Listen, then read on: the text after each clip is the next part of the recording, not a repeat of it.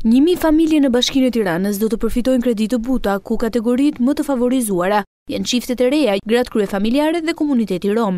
Aplikimet për kreditë buta nisin më 17 shkurt dhe do të zgjasin një muaj deri më 17 mars. Drejtoresha e Shërbimit Social Anisa Subashi shprehet se për të bërë përfituesi kredis, aplikuesi duhet të ketë ardhura mujore nga 31.000 lekë deri në 115.000 lekë. Për një muaj të gjithë qytetarët e Tiranës kanë të drejtë të aplikojnë, të plotësojnë një formular që është një formular me veteklarim.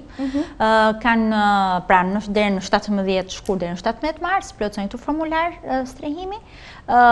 Risia e këtij viti është që ne kemi 1.000 kredi, pra theksojmë, duke qenë se vitet e tjera kemi pasur këtë numër, por kanë qenë edhe më të pakta kreditë që janë dhënë. Juve duhet keni një të ardhur familjare, jo më poshtë 310.000 lekë, nuk duhet të kalojnë më shumë se 1.150.000. Prioritet kemi çiftet e reja, komuniteti rom dhe gratë të cilët janë kryefamiljare. Ndër të tjera, Subashi shpjegon se përfituesit do të paguajnë norma fikse të interesit 3% për një afat kohor maksimal nga 30 vjet deri në 35 vjet. Neve ofrojmë tashmë një shërbim për dhënien e interesit jo vetëm për sa i përket afatave të pagesës, jo vetëm në një bank, por në 3 banka, që qytetarët kenë mundësi të marrin oferta të ndryshme për sa i përket pjesës, po themi, të afatave të ndryshme të pagesës, dhe unë dua të theksoj që ne si vjet kemi edhe një risi tjetër që i kemi nga 360 muaj deri në 420 muaj, që neve ndryshe mund të themi nga 30 deri në 35 vjet.